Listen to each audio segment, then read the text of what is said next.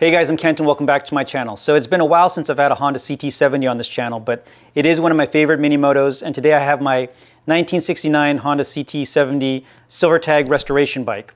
It's not quite a perfect restoration, but it is pretty close. I'm still searching for a few things to make it perfect, but today I have an installation for something that I guess technically takes it a little further away from being a perfect restoration, but it's very practical and I'm excited to try it out because I've seen this problem on almost every CT70 I've ever had that uses the stock throttle tube assembly that's integrated into the handlebar.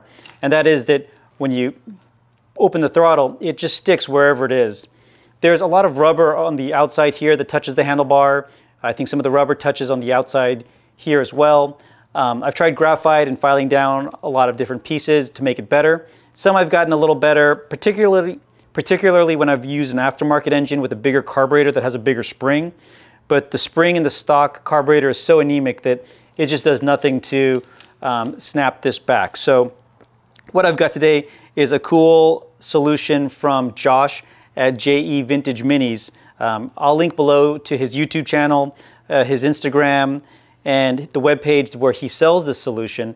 But of all the YouTubers that are doing CT70 content, and there's a lot of really great ones, he does the most authentic restoration and cool solutions for bringing these bikes back to life. So let me show you what this kit consists of. It's this little expanding set of washers with a rubber piece in the middle to hold this assembly at the end of the throttle tube, a spring, and this 3D printed piece to, I believe, capture the thing that slides back and forth within the throttle tube. But that's the whole assembly together, and I believe all we're doing is pushing it in here. So as the mechanism, as the throttle opens, it'll compress this, forcing it to come back out, and not just relying on the spring that's inside the carburetor that, again, is way too small to overcome all the friction that this throttle tube has. So I'm going to first pull off the grip. I usually kind of squirt a lubricant in there to pull it off, but looking at the instructions that Josh provides, he says to use compressed air. So I'm going to try that to zip this off, and we'll get this in and see if it solves the problem.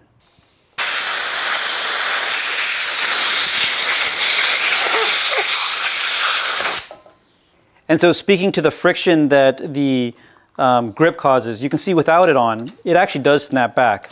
So the problem is that the lip here on the grip comes over the edge here, which touches and again just adds more friction than the spring can overcome.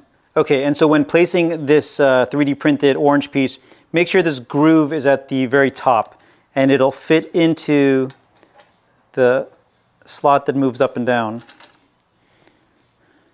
And then again, the flat side in so that you just have a little bit of spring. I put a little bit of very light oil on this rubber piece just to help finesse it in.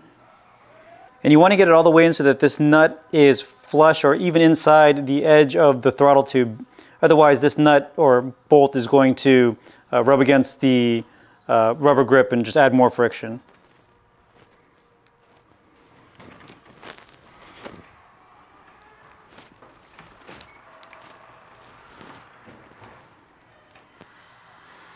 See if I can tap it with a rubber mallet.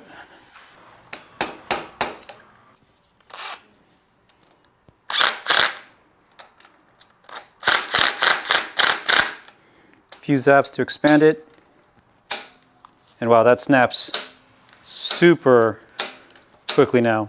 And the tension isn't too hard either. It's not making it too heavy of a throttle, but wow, that snaps. All right, let's get the grip back on and see if it can overcome the friction of the grip on the sides, but as quickly as that snaps back, I'm sure it'll be fine. So I like to use just hairspray. It adds some lubricant and then it's nice and sticky to help keep it in place.